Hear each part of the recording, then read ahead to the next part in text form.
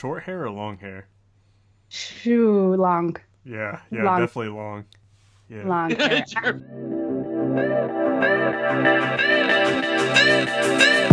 Hey guys, welcome to Woodshop 101. This is episode number 161 for October 14th, 2019. I'm Drew Short of the Rockin' H Woodshop, and I am joined today by my co-host Jeremy Crawford of the Countryside Workshop, and our special guest host, Brandi Dibble of Eternal Harvest Decor.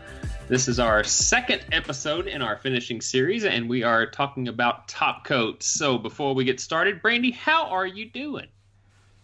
I'm doing great, guys. Thanks for having me on. I'm excited. Well, it's a pleasure to have you. Yeah, it's going to be a fun conversation. I just feel it already. It's already started. Well, before we get started, we want to thank our patrons John Ramminger, Sean McHenry, Carl Mose, Neil Sims, Eric Rhoten, and Kenneth Aponte. Thank you guys very much for helping us keep the lights on out here. And if you want to become a patron of our Patreon campaign, then just head on over to patreon.com/woodshop101. All our patrons receive an after show twice a month as a benefit. You can also support the show by purchasing some podcast swag. You can go to countrysideworkshop.com/shop to check out all of our swag that we have available. While you're at it, go ahead and leave us a 5-star rating on the podcast player of your choice. Like Goody111 said, this is a great podcast for people who are getting into woodworking. They have great guest hosts, and they are very real. Well, at least we're not fake. That's a good sign. So thank you for that. Pinch me. That comment. We appreciate it very much. Yeah, pinch me, please. So before we get started, Brandi, why don't you tell us a little bit about yourself? We'd like to know what makes Brandi tick. Ooh, that's a loaded question. I don't know. So I am Brandi Radulovich, and I own Eternal Harvest Home Decor, and it's just a shop out of a garage. I'm a mom of 3. I homeschool, and I quit my job about 5 years ago as a therapist. I was a mental health therapist. I have a doctorate in psychology. And I quit my job and decided to come home and be with my kids. And when I did that, I quickly realized we didn't have a budget for furniture. And I wanted to redo everything in my house because I had a lot of time to sit around and look at it at that point.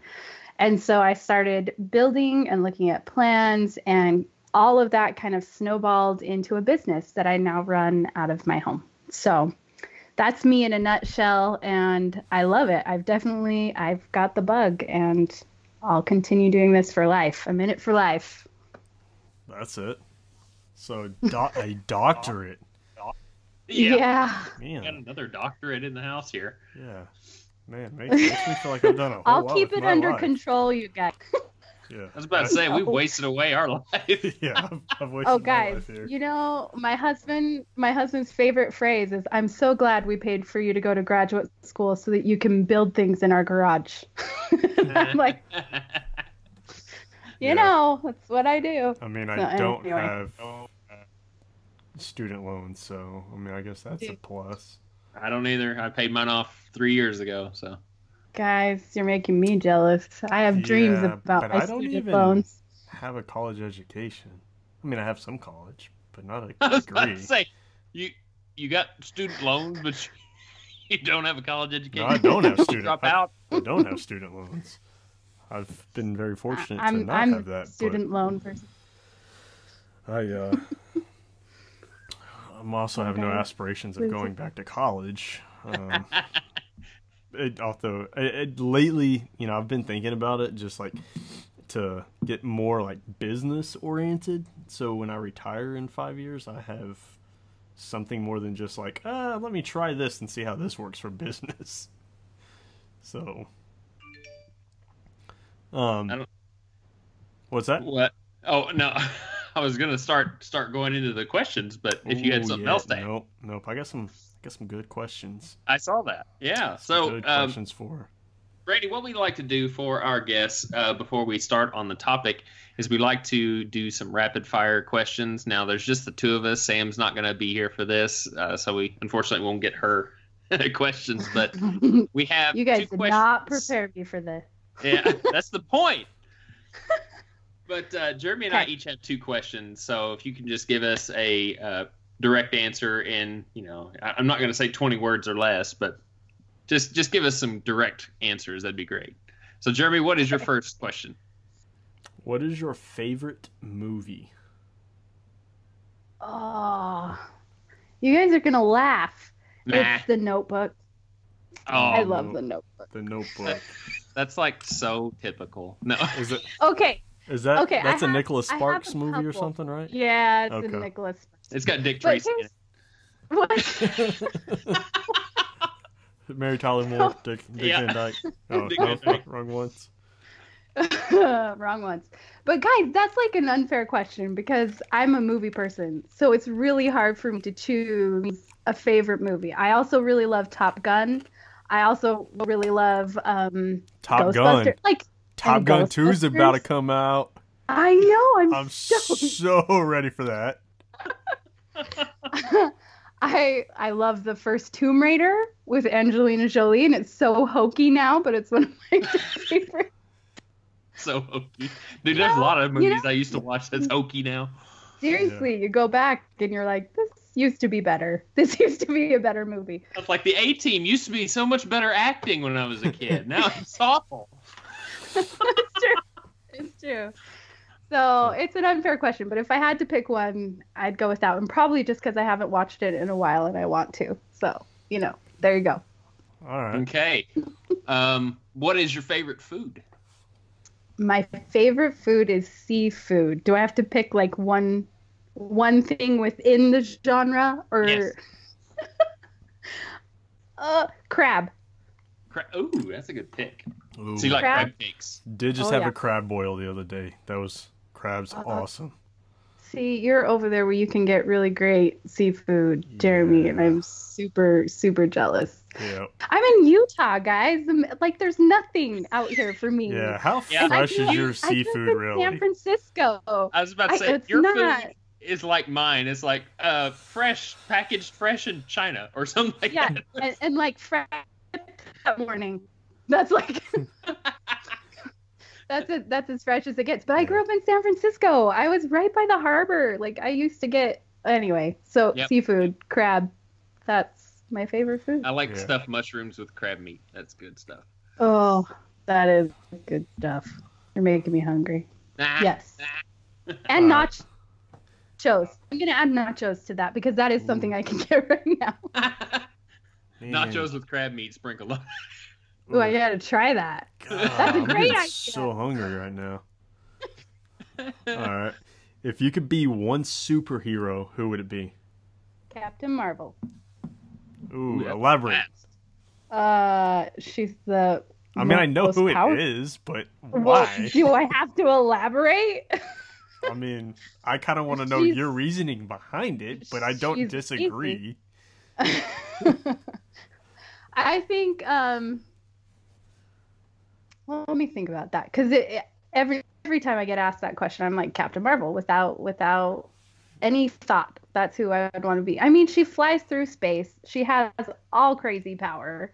But if we're gonna get into the psychology of it, I also like how she has to go through her human emotions before she figures out who she is and really harnesses that power.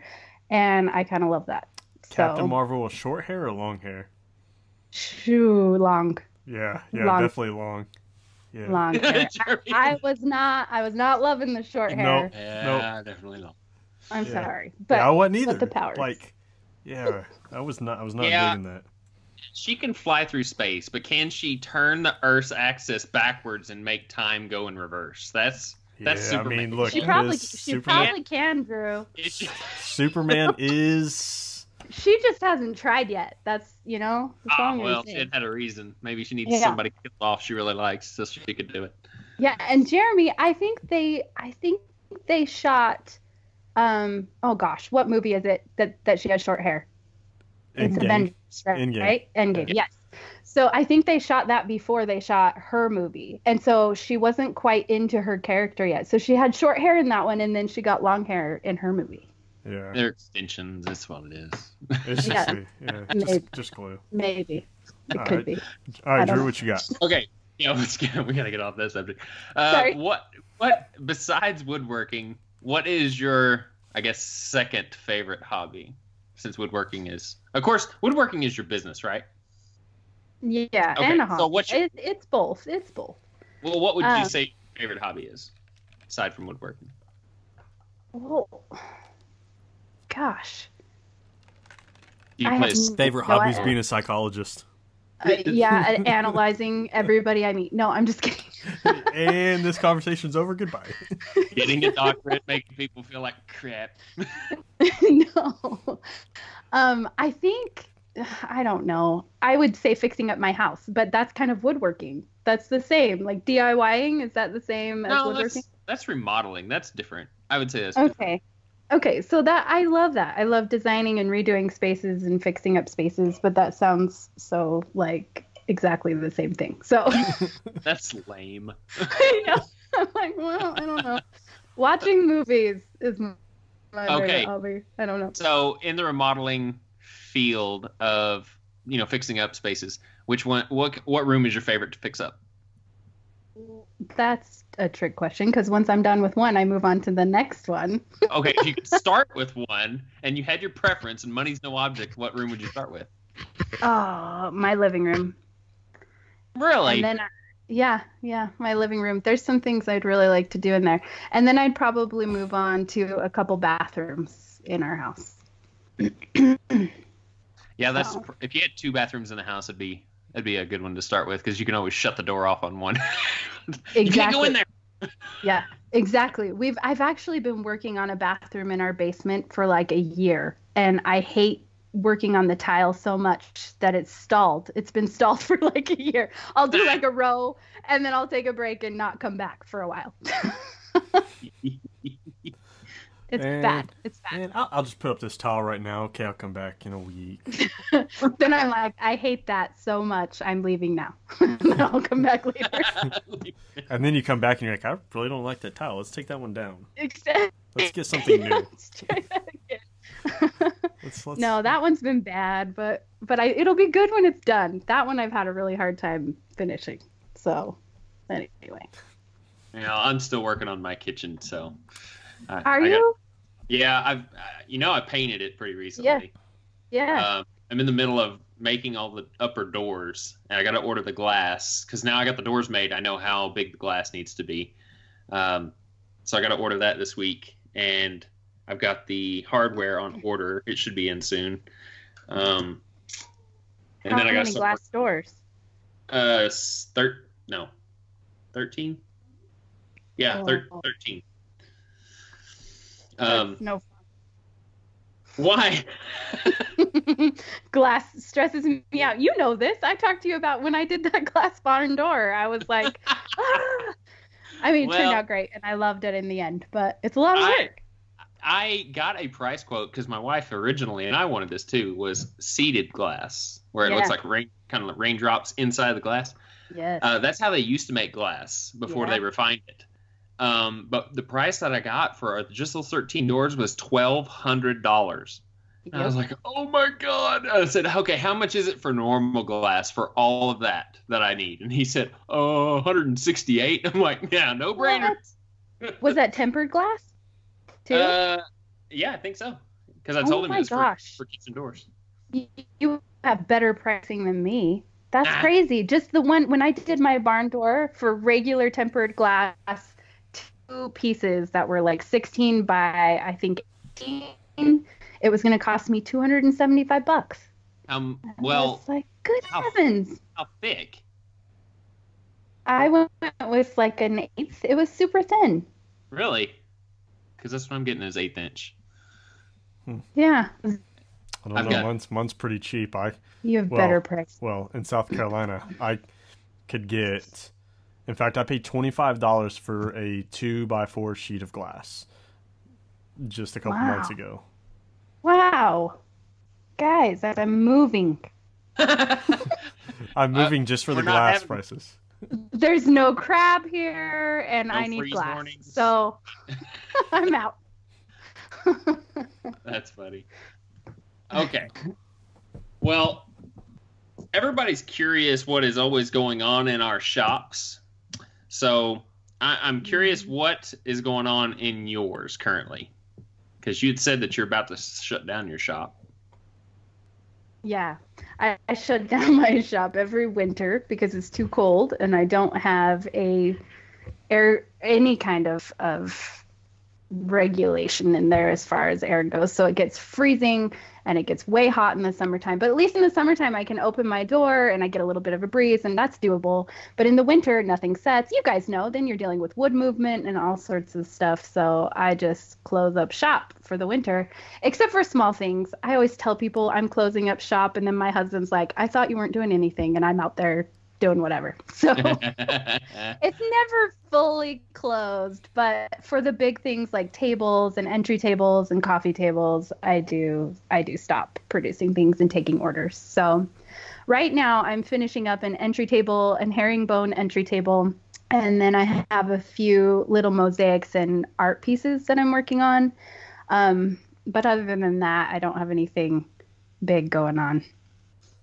Yeah. I saw the mosaics. Those look pretty. Yeah. Thank you. Thanks. They're fun. I actually really enjoy doing those. So I heard. When you were on Donnie's podcast and you were telling this exact same thing, that your shop's closed and stuff, and how you stay busy, and I'm sitting here yelling you in my head like, why? Just buy a heater. Why? Stop. Just buy a heater. And then you're like, but it works out because, we're coming into Thanksgiving and Christmas and these holidays, and they stay busy, and I want to stay focused. And I'm like, all right, you know what? She's starting to make sense. She's being reasonable, because if she bought a heater, then she knew she would already be out there taking away from family. I was like, you know what? She's smart. I got that. Like, that's reasonable. Well, there's that, but then there's also my husband and I have a deal that he gets to park his car in the garage over the winter time, and so I lose a lot of my shop during the winter time because of that. But you tell him, you say, look, your car could be heated. Like, if I got shop heat, your car, it would be warm for you to walk out there. Room to work. That's true. But then there's no room to work. But that's when you just back his car out. Yeah, and then you just tell him that you warm it back up when you're done. Yeah. And then you forget about it, and you forget the next day, and then eventually he'll just accept the defeat that it'll never be in there again. Oh my gosh. Either that, or he'll get even. He'll leave the car shut, or leave the garage door shut, and turn his car on, and then she'll be like, "Okay, smells like carbon monoxide in here. You can't work." Or he'll leave the door open and everything will be shot to heck. So, no, but honestly, like, we have a crazy family tree on both sides of our families. Like, I have a couple families. His dad's been married twice. We have lots of places. So Thanksgiving and Christmas is like crazy town in our house. Like, we have to go somewhere almost every day, every night. And I tried to stay open through the winter when I first opened my business, the first few years. And it was so insane as far as getting orders done and trying to meet people and go to family things and handle everything, that I was just a wreck. And so finally I was like, okay, you're right. I'll just close down for the winter and do a couple small things to keep things moving and for content purposes. And because I like it, like, I can't fully stop, even when I tell them I'm going to stop. Can't fully stop creating and building. So anyway, so it just works out, and it's only for a few months, and then I get to open back up again. So it works okay. Yeah. So say cheese. So Drew, what's going on in your shop besides these 13 glass doors? Well, the glass doors are just for me. I'm kind of working on those when I can, but right now I've got. Sounds like a 5-year project. No, take it from me, man. Don't do that. No. Like by the bathroom. It's not that bad. I swear. But I'm recording some new videos. I've got a project that I'm working on right now for a client. It's 2 step back hutches that are about 27 inches wide. that are going to have glass doors on the top, and then just a frame and panel door on the bottom with fixed shelves. I tried to get her to do adjustable shelving, but she didn't want to. So I've also got to stain it really dark. She wants it like ebony dark. Wow. Black hardware. So I mean, it's gonna be real dark.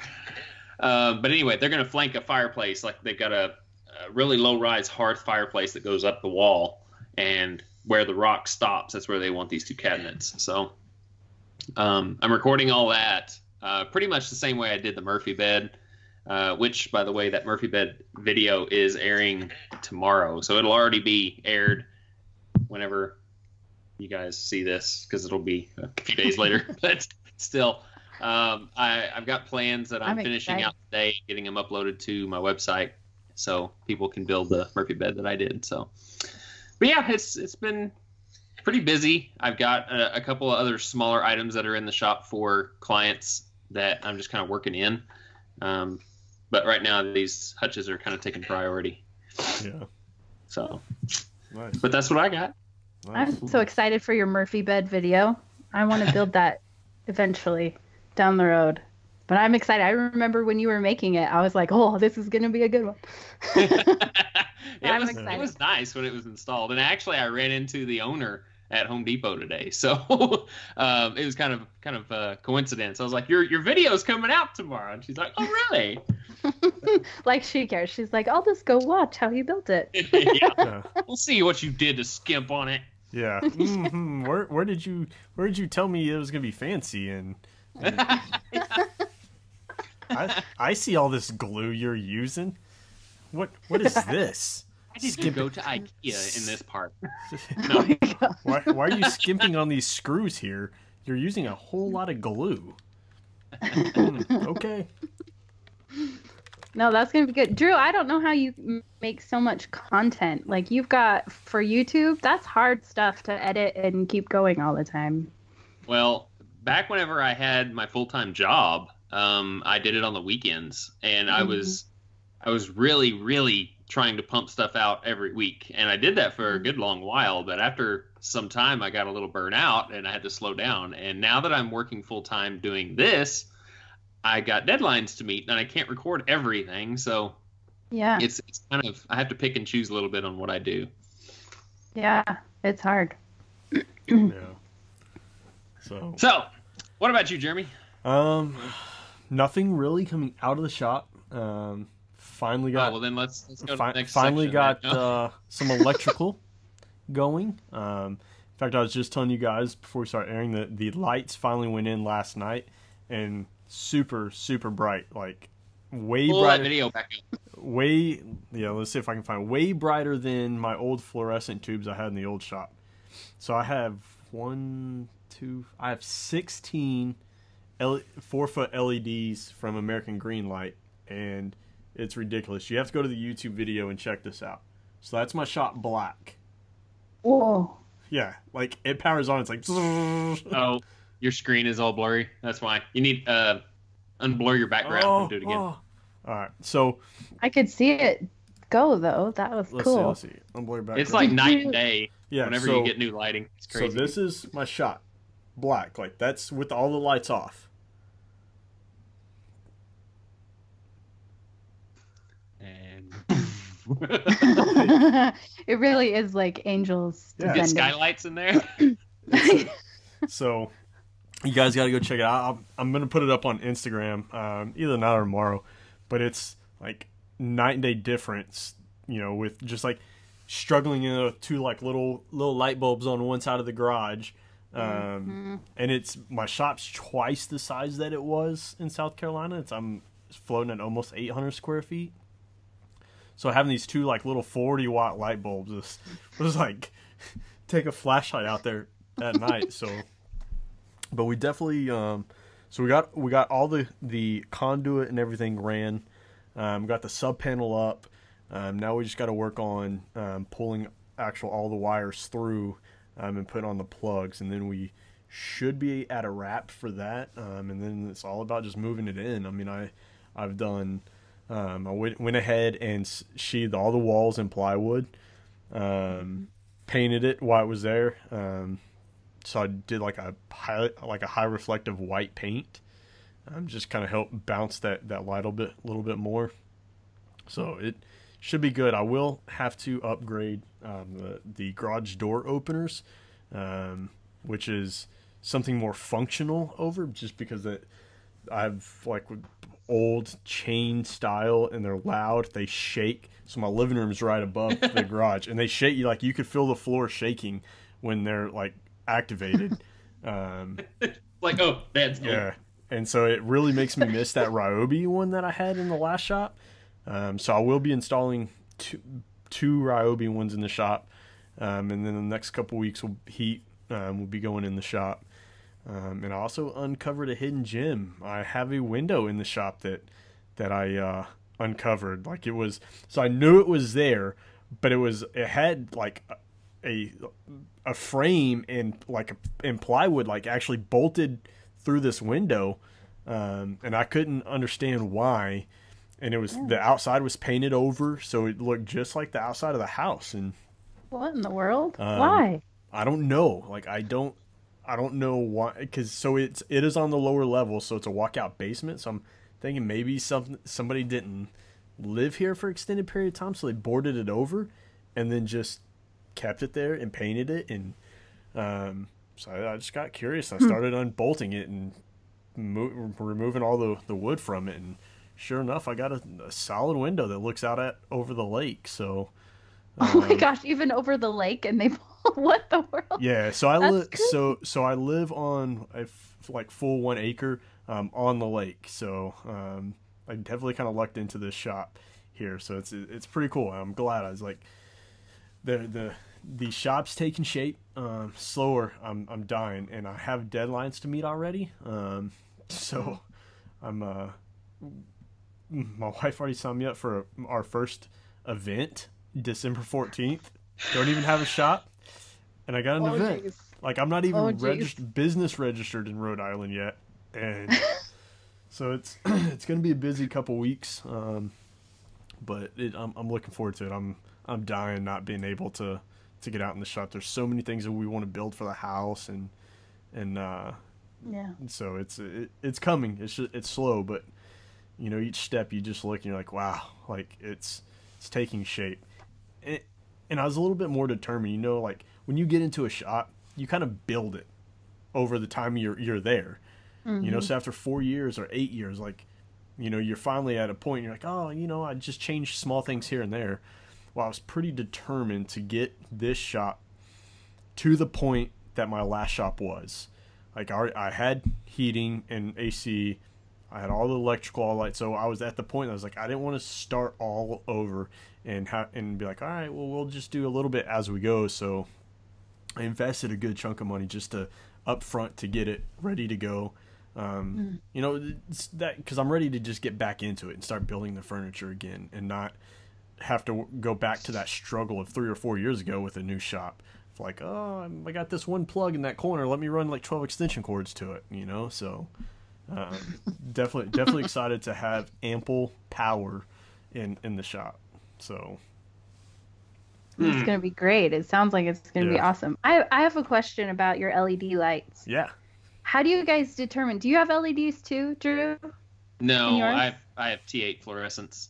Okay. They're daylight bulbs, 5K daylight bulbs. Okay, so that was my question. How do you determine whether you get daylight or bright white, or what's best for the shop, do you guys think? So don't be fooled by like the wording bright white, cool lights, daylight. Like, look at the Kelvin. They say 5,000 Kelvin is good, is the daylight rendering. 6,000 Kelvin is what the sun would be at high noon, as bright as it can be. So my last shop had 6,000 Kelvin in it, and I loved it. This one has 5,000, but you also have to look at the color rendering index, and the higher that number. And how do you? What's best? So you want to get in the high. It's scale 0 to 100. Closer to 100 means you're getting the truest colors under that light. So you want to go find, like, so the ones I have now are 95, and that's about as high as any manufacturer has right now. You know, so when you're looking at, if you're going to go with like a T8 fluorescent, shop around on bulbs to find who has the best color rendering index. LEDs have just come such a long way that it's almost like impractical to go back with a fluorescent tube if you're putting in new lighting or you're retrofitting lighting. You know, they make even the T8s make the fluorescent tubes make LED tube lighting to go in them that you can retrofit. So when you're looking at it, LEDs just usually have a better CRI. Just it's newer technology. So yeah. Well, see, and my question is always, well, okay, so I'll invest in these lights and I'll make them really bright. I'll get the truest color, but you can't guarantee that your customers or other people will have those same colors in their house, you know, so they're going to think they're getting one color. You're right. And you're not, and it's not necessarily, I don't necessarily use that for like picking stains and stuff like that. Right. I use it for working. I'm able to see the lines better. I'm able to see, I'm able to see my workpiece. I'm able to see the table saw. That's true. A little bit better. So that's why I go with the brighter lights that I can. You know, the 5,000 to 6,000 Kelvin. But then the color index, it helps, especially if you're recording, because your white balance is easier to balance that way. You know, so the colors your camera's going to pick up are a little bit more vibrant. What is it that you have to adjust? Because LEDs sometimes you can see the flickering in your video because of the alternating. I don't know. So I haven't recorded in them, and I do know that there's a flicker, but I'll have to reach out. No, I think Adam from Lazy Guy DIY has LEDs, and at some point I remember talking to him about the flicker, so I've talked to him and see if he's done anything. But then I know Jay Bates has the same lights I have. Mark Spagnola has the same lights, and I think there's a few others out there that I know have the American Green Light LEDs that I'll reach out to and see if they've done anything. Because I think it has, you have to change the camera's like a speed setting in the camera, if I remember right, but I'm not 100%. Because it's just like the LEDs. You have to post about it. Yeah, like the LEDs, I know that like the refresh rate of the LEDs is different than usually different than the camera. You have to sync them so that you're not catching the refresh rate on them. Right. Yeah. So, you'll have to post when you figure that out. That would be interesting to see. I'd like to see that. In other words, she wants you to do the work so she can benefit from your fruits of labor. You know what? when I do the work, I'm really just going to ask some people that have already done the work. It's like passing notes, you guys. Yeah. What did she put? B? Okay. I got that. Okay. Will you go to the dance with me? Yes or no? Pass that down. Check the box. No. Check the box. Not you. God Next dang it. Oh, goodness. And, Brandi, and you were talking about me putting out content. I started another YouTube channel with my daughter. Are you serious? How do you have time? What in the world? Well, this is a golf channel. So she started playing golf and really, really likes it. And I said, well, would you want to start a YouTube channel for golf? And we could do like course vlogs whenever we go play. And we can feature the course that we're at and show people, you know, how our game has advanced with every passing video. So that's genius. So she's adorable, by the way. She's so funny. Yeah, you should get a little GoPro and mount it to the pillars of the golf cart, and just call it like golf cart confessionals or something. And that way, as you're driving, both of you can talk to the camera as you're driving around and be like, all right, we're gonna get out and go hit this ball, like, you know. Well, I just got some new audio mics for my cell phone. They actually worked with my cell phone, so I don't have to carry around that big Canon. Yeah, because that can be kind of bulky. But yeah, did you post about that? Yeah, they're called Full Aim. Yeah, they're wireless, right? Mm-hmm. They're wireless, yeah. But it's those looked awesome. 2-channel microphone setup, so she could wear one and I could wear one, and it comes through the phone simultaneously without any overpowering of the other. Nice. Wow. That's pretty cool. Okay, so our topic for this particular episode is our favorite ways to apply different types of finishes. So I guess we all have a favorite finish, and we did talk about like what our kind of favorite finish is on the last episode, I believe. Yeah, it was stain wise, but that's right. It was stain. Yeah. But anything to use for top coats, yeah, we haven't discussed that. So I think we're all going to have a pretty wide variety of favorites on this, because I know that Jeremy uses something different than I do, and I'm pretty sure that Brandi uses something different than the both of us. So yeah. I don't know. I never know. So what is your favorite top coat that you use and manufacture, if you have one? Yeah. Yeah. So, well, it differs, I guess. It depends on what I'm making and what it needs to be used for. But for a lot of my kitchen tables, I've talked to you about this, I think, Drew. I really like to use a spray lacquer, or a lacquer that I can spray with a gun. But there's also a deft acrylic that I really like as well. And I use that one a lot. And I feel like it's really, really close to a lacquer, because lacquer is sometimes hard for me to spray and to contain in my shop. I don't have a good system. I don't have a super great gun. But the deft is water-based, and so it's a water-based acrylic, and I feel like it dries just as hard, or really close to, probably not just as hard and nice as the lacquer, but it's really, really close. So that's one that I really like, for sure. Where do you pick that up at? That's just at Home Depot. It's just at Home Depot, and they've got it right along with all their other deft products. Have you seen deft at Home Depot down here? Oh, maybe it's only... No, a Utah thing. The only deft product I've ever seen at Home, well, I don't want to say ever, but like finish wise, is like a rattle can lacquer. That's the only like deft that I haven't seen any like acrylics, anything like that. Usually it's like Rust-Oleum or Minwax. So I'll have to see if we have it around here.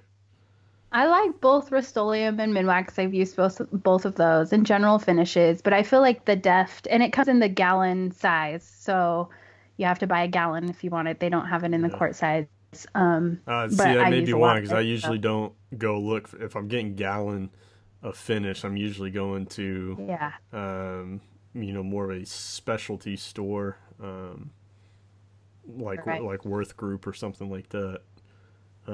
So maybe, I don't know. I haven't looked in the gallon section. So, do you like this? Like, do you like to spray that or brush it? Like, so that's I've done both. So what is your preferred method? Like, do you prefer to spray? I would no, not really. No, I was like, no. Well, I don't know. She thought about it for a quick. She said, no.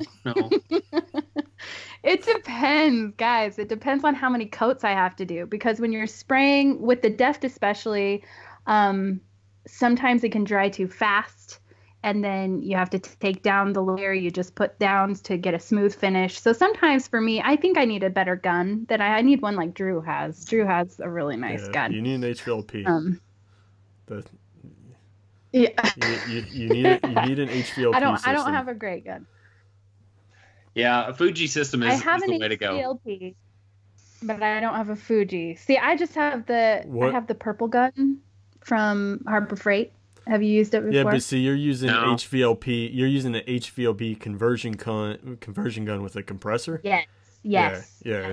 A turbine unit, even because I've sprayed with a conversion gun as well, and they do work. And I know Fuji makes a pretty good one, conversion gun for that. But I feel like turbine, just getting the low pressure from the turbine is almost foolproof. Like, it's just like you don't have to worry about dialing down the pressure. You don't have to worry about like plug it in, it goes, it provides the pressure that I need. That's it.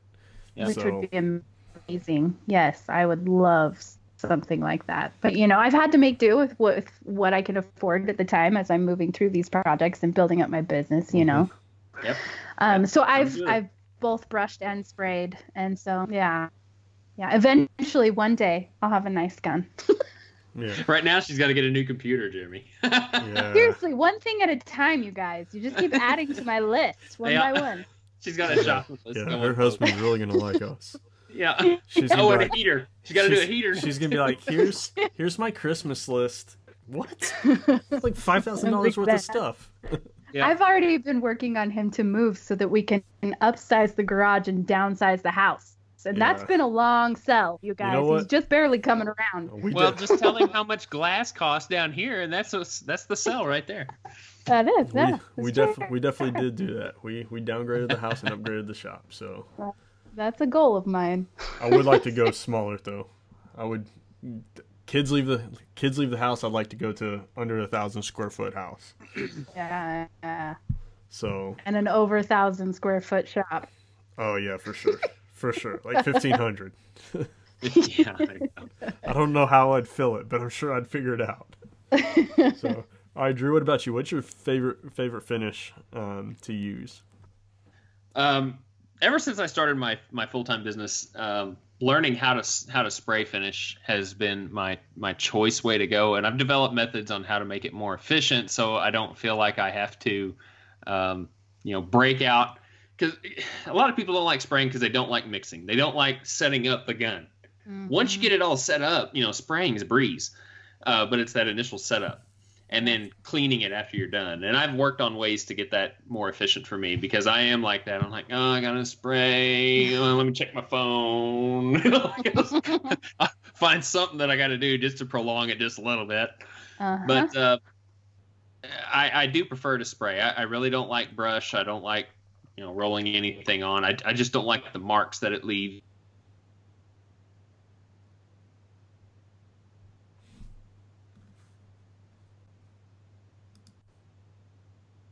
Spraying is my favorite way to apply, but my favorite top coat that I like to spray is a pre-cat lacquer or even a conversion varnish. I haven't messed a whole lot with conversion. Just because of the fact that you do have to mix it in your shop, so it can be a little bit more troublesome and kind of tedious to do. Pre-cats are already mixed. All you got to do is just thin it and add some retarder and go. And it dries real fast. It gives a really nice even coat, and sanding is minimal, especially if you use a sanding sealer for your first coat. It makes the lacquer go on a lot better. But I've done things like polyacrylic, especially if the weather doesn't really permit me to spray lacquer. Like if it is too much moisture in the air, or I've used like a water-based paint and I can't spray lacquer on top of it, then I'll spray polyacrylic on top of it. And it dries just as fast, and it sands real nice too. So those are my two that I go to the most. Do you use specific like sanding sealer? Or what do you use for that? Anytime that I use a pre-cat lacquer, it is always recommended to use a pre-cat sanding sealer, because if you do use a standard sealer that doesn't have that pre-catalyzing agent in it, then you're eventually going to get microfractures in your finish, causing moisture to not only seep in, but moisture to seep out from inside the wood, and it causes blushing underneath your lacquer. Mm-hmm. And I learned that the hard way once, and it was very noticeable on a table that I did. It was walnut. So the client was cleaning off the table with nothing but a wet paper towel because she didn't want to damage the finish. Well, unfortunately, the finish was damaging itself, and as she was wiping it off, the moisture from the rag just seeped into the microfractures of the finish and started blushing really bad. Not to mention it started peeling later. So you do have to use an appropriate sealer when you use a pre-cat. Yeah. One that I've been testing a little bit just on self projects for me, and done some pretty good research about it, is using shellac under a pre-cat lacquer. Mm-hmm. And supposedly it's supposed to hold up. I've done it on a few things, but I definitely did it on a bigger table for a buddy that I helped him build. I kind of taught him how to build it. It was on that Sapili table I built, Drew, that big round one. Right. And I told him, I said, hey, I want to test this finish. Like, there's no, like, I know the lacquer is going to be bomb proof, but I want to see the durability of it. And I did. I threw down de-wax shellac, sprayed it down, sanded. I sprayed 2 coats, and then went back with that pre-cat lacquer. And you know what? I love how the shellac just like brought out the grain. It almost reminded me like I was putting down an oil finish. That way, when the clear one on top, I'm getting the effects of I'm getting the look of the like the oil or the shellac, but I'm getting the durability of the pre-cat lacquer. So far, I mean, it's been, I don't know, several months since we finished that, and it's held up. So I'm definitely keeping an eye on it and letting him know. Like, I'm just curious, and he's got 3 boys, like 5, 8, and 10, I think, and they're typical boys. They bounce off the wall, so I'm like really curious to see how it's holding up. So Good. It's Well, something to test. And using pre-cat on a kitchen table or something that's going to be of personal use is an okay finish to do, but Yeah, not on anything that's like restaurant type tables. You need something yeah. a lot stronger, like a conversion varnish. Yeah. So, do you spray, Jeremy, as well, or do you brush? No, I do. So I would say like my favorite finish to do, hands down, I would do it every single day if it weren't so toxic and killing me, is Armor Seal from General Finishes. Like, I love, I do a wipe on, wipe off with it. And I love how it enhances the wood. But now, I mean, just the older I get, and especially with, client projects, having to pump them out and stuff, is I just, I definitely go with the more of the water-based or the pre-cat lacquer, or something that dries a little bit faster. But, sometimes there's a project that just calls for it, and it is my favorite. I love how it goes on. I love how the project looks. But no, I will say probably the last 2 years, I've gone more to the spraying of pre-cat lacquers. I've sprayed some shellacs. I've sprayed some water-based finishes as well. I don't know if it's my favorite way of applying finish. I think a wipe on, wipe off is more my favorite. But I've had a lot of issues. So I have a Fuji system, and I had a lot of issues with my gravity feed gun. But so far, I've worked with them. They've been very helpful the whole way. That's why I stand behind Fuji. Like, the customer service has done above and beyond more than what they should have on my unit. And so they finally gave me a nylon cup instead of the metal cup. And I've had nothing but great results with that one so far. That's good. I do want to convert it over to 3M makes a cup that has a bag in it that keeps all the product pushed down to the needle. So want to try I've that. seen that. Yes. But yeah, so I would say, I mean, my go-to finishes now is spraying. Depending on the project, depends on what it is. I've not done any conversion varnish, but I do want to test into the conversion varnish just so I know that I can offer it as an option. So I'm looking at building another tabletop for one of the tables here in our house. And I think I'm going to try a conversion varnish on it just to have something different. Yeah. Test it. Yeah. That makes sense. You guys probably talked about this last week, but did you guys discuss Rubio Monocoat at all? No, we didn't. No, and I was actually going to say that too for kitchen tables, because I really like applying it to tabletops. Yeah, so I've applied. I haven't applied it to a tabletop. I've applied it to a shadow box, and I've applied it to a few other things. And I was gonna apply it to my dining room table, and I went to this floor company that had it, and the guy told me, he was like, "Oh no, for a dining room table," he's like, "No, you "Dad, you definitely don't want to use that." And I was like, "Why? Like, it's supposed to be like this easy finish and bomb proof." And he's like, "No, man." He's like, if you leave like any kind of water on the surface, like it's gonna start showing rings, will start pulling up. And I was like, "Oh no, heck no, I don't want that. I got kids, like they'll ruin this thing." And then I talked to Keith, and he explained from Rubio, and he explained a few things to me.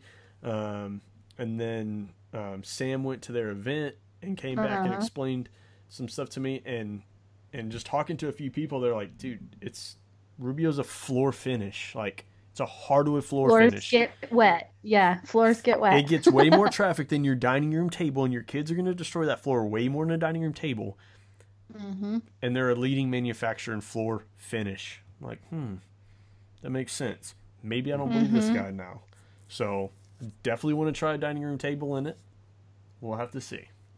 Well, not to mention it's super easy to fix. I mean, even if it does get a small bit of damage on it, because it's got that molecular bond that it's just a one coat and done, you just sand a little bit where that damage is at, apply another coat, and you're finished. Good to go. I am going into the deep end really fast. We're going to redo our hardwoods in our house. So we just have we have about we don't have a lot. We only our living room in our entire house is hardwood floor, which is weird because then we have 12 different shades of carpet and tile. We really do. We have 2 different types of carpet and 4 different types of tile, I think. So the Heinz 57 house. Yeah, we are gonna, and I will probably have a professional company come out and sand the floors just because they'll do it so much faster. But then I'm gonna actually lay down Rubio myself. Yeah. So I'm going from like opposite end of like only small projects have I played with it all the way like we're going big. I'm doing the floor. Full blown. Yeah. That's kind of how I do. But I feel like it can't be too hard to mess up. It's on the floor, so it's not like it's going to start dripping everywhere. It's already on the floor. Oh crap! Oh wait a minute. It's like, supposed to. As long as I don't get it over on the tile. You'll be good. Or on your shoes, but you'll be all right.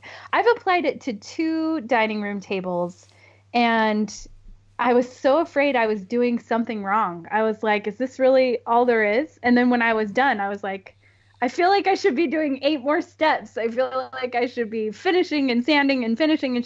So for me, I really liked the Rubio Monaco. I mean, it was fast, and I loved the end grain.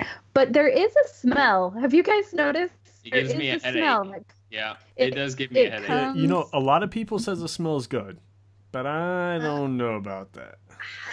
I think it depends on the person. Yeah. And see, but they say that it's a ZOVOC, and I did that big hickory tabletop right here in this floor, and because of the ZOVOC, I was like, okay, I should be all right. Dude, we all had headaches after I did that table, and I don't understand what it was. And I even did something out in my shop and got a headache. And I was like, ugh. Yeah. There's something in it. I mean, I really like it, and I think it's great to take away all those steps that we have to do to finish. If it's one and done, then awesome. But there is that smell. I was kind of like, what is that? That's interesting. It makes me wonder if it's the accelerator, if that gives it that smell. Yeah, maybe. Or something in the oil. I don't know. No, you know what? Because I've used just like there's little sample bottles of just the oil, and that's had the same. It's in smell. the oil. So it's got to be. I think it's in the oil. Yeah, it's in there somehow, which is probably good for the wood. It's probably something that really helps it. But I want to know what it is. Tell me. Tell me what that is. Anyway, I do like it though. It's good. Yeah. And it kind of takes you out of your little comfort zone for normal finishes because you don't sand anywhere past 120. And whenever you apply it, it's like with a scraper, so you don't put very much on because you can scrape a whole crap ton around a huge table. And I made that mistake. I made too much, and when I was sitting here squeezing like a whole river down my table, crap. So, that was probably easier. I made too little, and I had to keep mixing over and over again because I made too little. And I was like, I'm not doing this right. I'd only get a little section. Anyway, it takes practice. But Yep. People were asking me, how do you mix that? I mean, that sounds complicated to mix. I was like, no, you just get a tablespoon and a teaspoon. 3 teaspoons to a tablespoon, and it's a 1 to 3 mixture. Just dip once, and that's it. Yep. Like, yep. oh. And they do the same thing to my spraying. Like, well, I don't know how you mix. I mean, what do you mean? Like a 1 to 4 mixture or a 1 to 3 mixture? And I was like, okay, imagine there's lines on your cup. Divide it up into 3s. A measuring cup. Yeah, just pretend your cup is a measuring cup. Just divide it up into 4 parts. You fill it up to a 1 line right here for thinner, and then the rest of it blacker. I do think I am gonna go, and I've wanted to do it for a while. Really, I was gonna take them out of my kitchen, but I would probably die for that. I am gonna go get some just like Pyrex, like glass mixing, or not mixing cups, like measuring cups. Just like a 1 cup and a 2 cup, because I think mixing things like Rubio or even the pre-cat lacquer with the retarder and stuff a little bit easier, and then I can just pour it in, because I think that's really where it comes down to it. It's percentages. I think that messes me up when people are like, oh, 10%. I'm like, what's 10% of a cup, or what's 10% of, and then you got to like figure it out, So if I were you, though, I wouldn't get anything plastic. I would make sure to get glass or metal. Yeah. Especially if you're doing lacquer. I was definitely gonna take. I was gonna take those glass ones out of my kitchen, but I took one out of my kitchen because we've got multiples of measuring cups, and I got a small one, like a dinky 1 cupper, and I took that out in my shop, and that's what I use for any of my liquids. And then I've got metal measuring spoons. That's it. April's definitely more understanding. Oh no, she knows. She's definitely more understanding, because we had multiple measuring spoons. So I took a 1 tablespoon measuring spoon many years ago, and I still don't live it down. Well, maybe that was her favorite one, Jeremy. Yeah, maybe. You didn't ask. I didn't. You need to ask. I didn't. So she probably pulls her drawer out, and there's like 30 of them in there, and she's like, where is my favorite one? Where's the one that I like? And there's been on a couple occasions she goes to get her parchment paper, and it's in the shop, and her expensive baking food color, like gel food color. I definitely I remember this one time, like I turned a bottle stopper, and I was like, man, I want to try something. So I was like, let's try food coloring. And I just thought she had these like the little cheap drop ones. And I was like, I shouldn't have. I was like, this gel one looked pretty cool. So I took it and I turned it all purple, and I handed it to her, and not even thinking, like, she got home from work. I was like, look, I did this. And she was like, why are your hands purple? And I was like, nothing. She's like, oh, hell no, you better not. Where's my food coloring? And I was like, it's out there with the measurements. I was like, it's in your baking stuff. I don't know what you're talking about. And she was like, oh, yeah. I was like, this is Krylon. I never touched it. Yeah, she definitely, like, ripped me a new one for that. She was like, these things are like $5 a piece, blah, blah, blah. I'm like, my bad. Your wife's supposed to be a baker. He's like, they're great for woodworking. Like, tell you. Yeah. Yep. I don't bake at all, so we don't have that problem here. No, she's a baker. Does your husband cook the most? No, I'll cook, but I won't bake. Oh. Baking is different, and baking is something I don't have the patience for. My oldest son, though, who's 13, loves to bake, and he'll be like, Mom, can we make XYZ? And I'm like, there's Google, because I don't know how to make it, so check it out. Go find it. I definitely admire women who can, though. That's hard. It's hard for me, so I think that's awesome. I'm the cook in my family, and mainly just because I work from home, so I'm the one that's always making dinner. But my wife does not like to cook. Now, she can bake. She likes baking, but does not like to cook. I don't like it either. When I think it was Workbench Con. I left her with Hannah, and I was gone for a while. And whenever I came back, she told me I found one of the pans, and it had a whole bunch of black stuff in the bottom of it. And I was like, what happened here? It's like, well, I was trying to make a grilled cheese sandwich, and it got too hot. I burned it. Oh. Like, oh. Well, throw that pen away.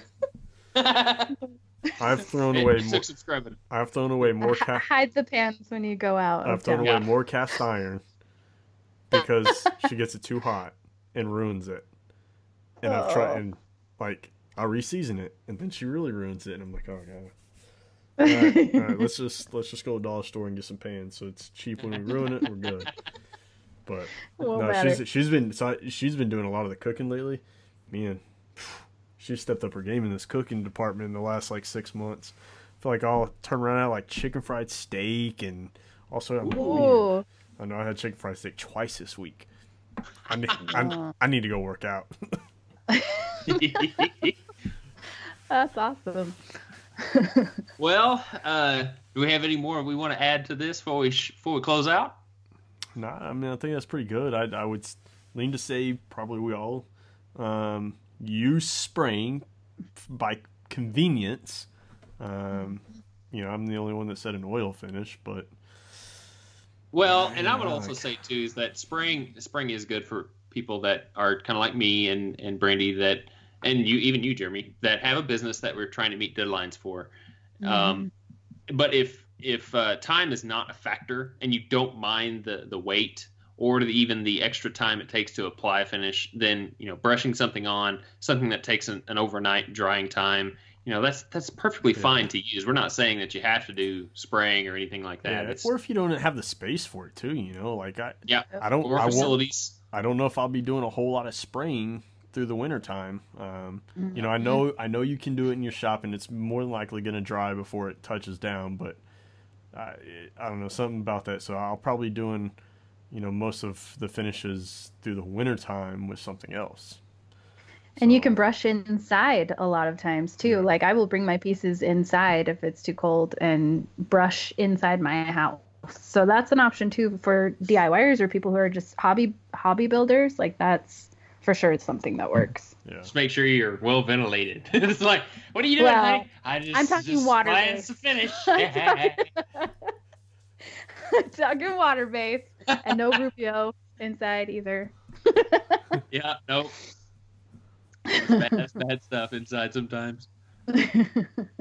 All right. Well, that was some good stuff then. I like the variety that we had, and hopefully people can take some information away from that. So before we wrap things up, we like to give some contact info for you, Brandi. So how do people get in contact with you if they want to reach out?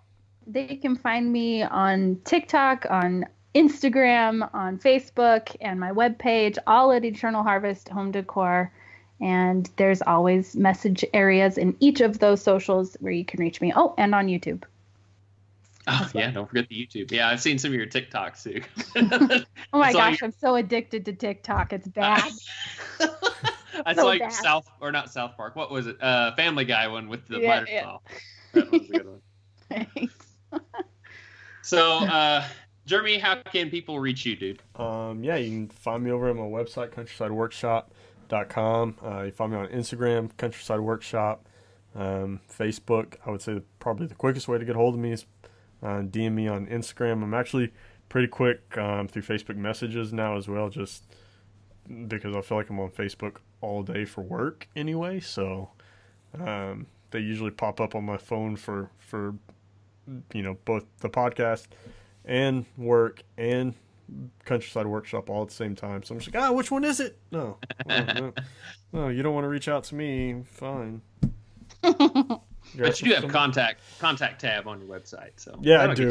That'll get you everywhere. So if you want to reach Sam and myself, respectively, she does have a website, which is samryandesigns.com, and I am on rhwoodshop.com. All of contact information for both websites are listed there. You can find all of our social media stuff there as well.